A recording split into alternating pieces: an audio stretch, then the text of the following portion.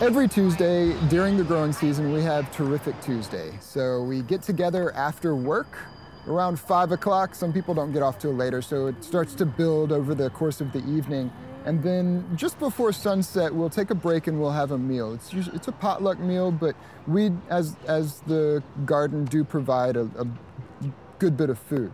So we do this every Tuesday, and what we have been accomplishing by doing this is bringing together a more cohesive community here in New York City around the idea of growing food together and eating together, caring for each other's children, and just caring for one another. So this is definitely like a social permaculture type of thing, but it's just living in such a big city, moving so quickly, doing so many things, you become disconnected with the other.